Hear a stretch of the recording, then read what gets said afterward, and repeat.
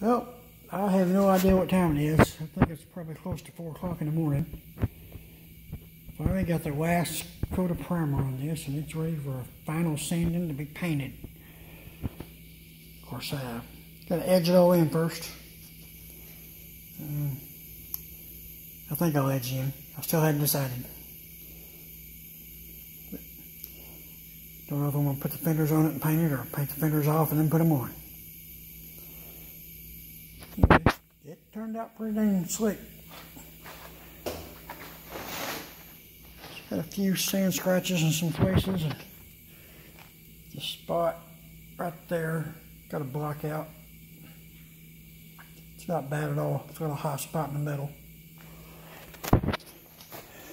But as rough as it was, 560 hours later, I've got to this point.